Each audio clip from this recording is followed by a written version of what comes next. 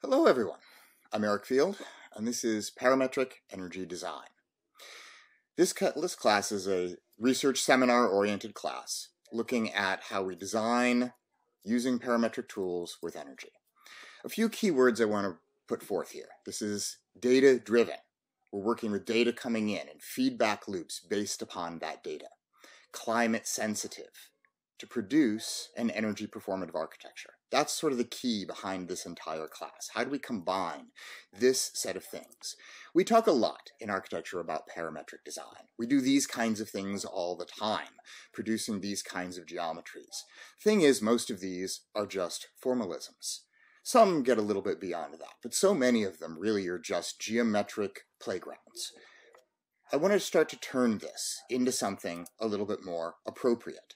Take some of these kinds of ideas in parametric design and the ability to produce the kinds of geometries that we're working with, but to tie them back to a performative-based idea, to something which is trying to take a little bit more of a feedback loop, a very specific loop looking at the data, the systems, and the performance characteristics of the geometry, the materials, and the climate in which this is, to take an approach toward refining the geometries in a way that actually respects the performance characteristics of what's going to happen to this.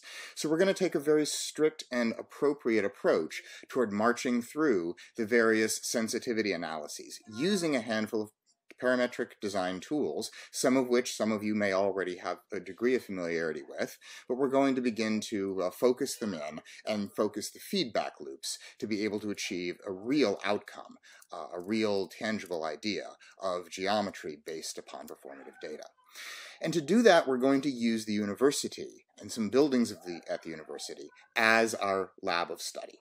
We have a few buildings right on the grounds of UVA that have been designed in recent years to be LEED certified. These are LEED Silver. These are two buildings by Bowen Swinsky Jackson. Rice Hall on the left, Physical and Life Sciences building on the right, both designed within the last decade to be energy performative. But they've done so in ways that, well, we might want to speculate on a little bit. We might want to understand a little bit better. What do these fins actually do? What are these facades actually achieving? How does the solar access and the lighting and the heating and cooling systems actually work within these kinds of buildings? What about proposals that are going on? This is another proposal by Perkins and Will architects for a renovation of the south facade of Gilmer Hall right here on university grounds as well. How are they going about doing this? What is the study? What are the real impacts of this kind of thing? Using performative analysis in a parametric manner to be able to achieve it. And then, of course, we have our own Campbell Hall, which has actuated robotics upon the south facade. We have daylighting systems that are responsive within the building. What does this all actually do? We have data, we have some collections on this. We can begin to really study these things to understand those premises. Then we start to turn those around.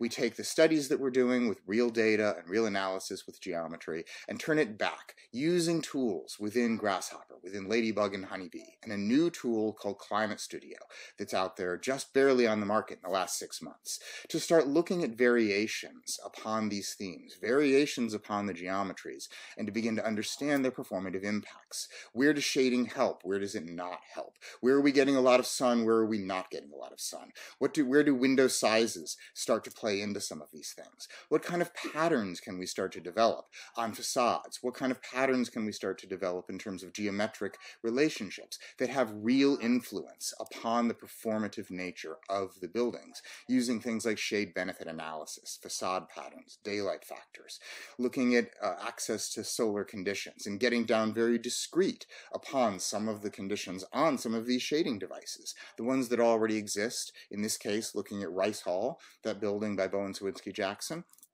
or here looking at Physical and Life Sciences, looking at solar radiation and energy shade benefit, and a proposal then for how a dynamic mesh facade might start to understand this and begin to actuate upon this idea in a better way than what it might even currently be doing.